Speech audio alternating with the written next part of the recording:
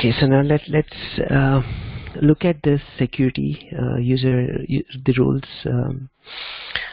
how the roles are assigned to the users, and the security aspect of it, about how these roles are actually defined and segregated.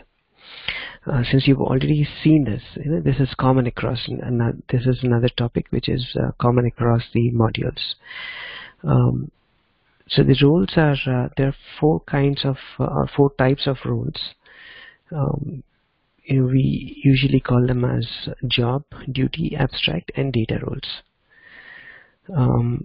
So how are they divided? The division is something like this. Whatever data the user has to have access on is the data role. So that's that role. It's like bottom-up approach here, the one that we're looking at. So there is a phase that we normally use in Fusion. It says who's going to work on what. So with that phrase, if you look at it, the roles, usually the bottom layer is the data role. So data role essentially tells you what is the data. If it is related to a particular business group, or a piece of data that the user should be having access to, is what the data role tells. Data role sets up that context. Then we have the abstract role. These are not specific to any job as such, but these are more like the employee role or the contingent worker role. So these are those kind of roles. So that's these are if you are an employee, you are given this role, because the moment you give this, then you will have some extra privileges related to this, which the contingent or contract workers don't need to have. They don't need to have certain privileges. So then we have the job role. The job role is again, and this is more of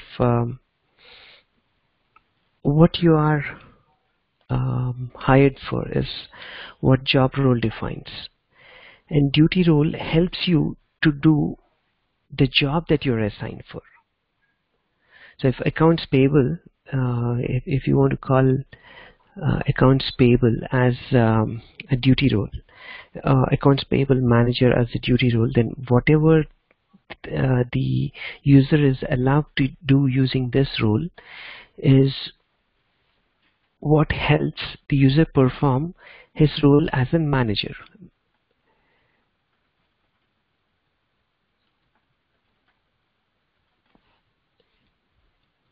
So now if you look at it, see this thing is the job role,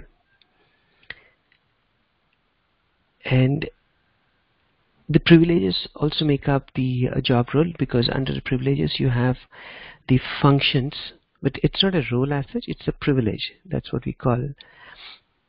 And if you also look at it, you would also find the duty roles. Alright, so you see here, these are the duty roles.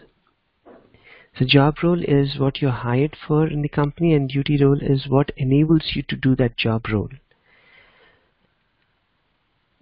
Like I said, abstract is either given to a contractor or to an employee, and then the data role is, or it's more of the context setting.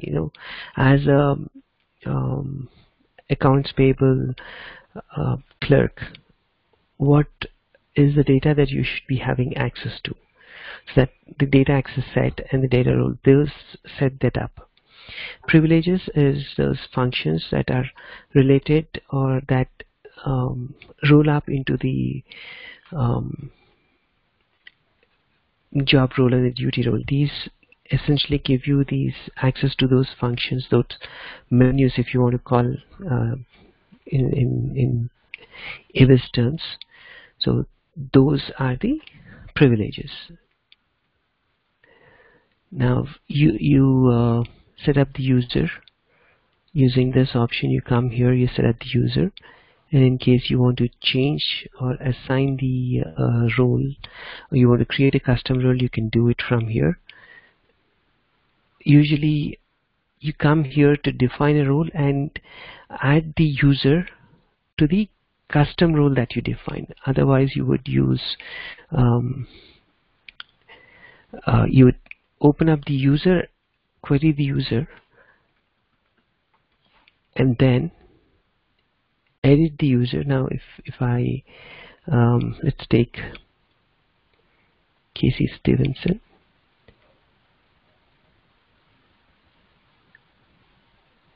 So you edit the user to add the role. So use this option to add the role. Project team member, you see those things? So this is how we add the roles. But for a custom role, when you're defining it, you want to, in case you want to add the user directly, you don't have to again open the user, but let me see if I've got any custom. Yeah, now see this thing, it's a custom BI admin role. Now usually for these roles, what we try to do is we edit them and we try to add the user here. So we go in here and we add the user. So this is only for the custom roles. You could do, we don't try to edit the standard seeded roles. Instead we go into the user and we add the role. That's the approach we normally take. So this is regarding the roles. And once you set the roles, remember we've already discussed this thing, the data access set for the user. We tried giving the data access set for this user. Remember for the US business East and West, we tried setting that up, right? So that is how we give the user access. So this is, like I said, this is again a common topic. This you'll be going through every other training that you are attending. So it's just good to know. Okay, so now let's start with the project foundation. Yeah, project foundation. Okay, when this is more like the base, and these setups are that you should be doing, essential setups or prerequisite setups that you will have to perform when you're setting up this module. So these are the three required tasks: the accounting calendar, the periods for the financial management, and then the revenue categories. So these are the three setups, but apart from this, there is a list. This is the entire list. So now let's look at, these are the value sets. You know, the value sets are the same concept as in EBIS. You know, whatever, in case you want to have some additional value sets defined under which you want to hold some values, you would use this, and this you would be using for the descriptive flex fields. There is very less scope, if you want to call it that way. So there's a little or less scope for us to really be using this, unless of course you have something which the standard doesn't really cater to. In those cases you would want to set up these value sets. But otherwise it's something that we don't usually do. One typical example that I have seen is, or that I've done, is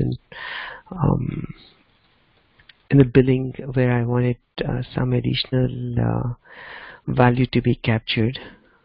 So that is where I did, but then again there was a limitation, because of which it was not flowing all the way to AR.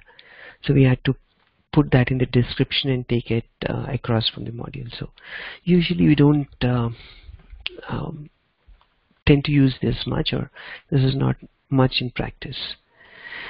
So the general messages, in case you want to pop up any messages, and foundation attachment categories just for the attachment. So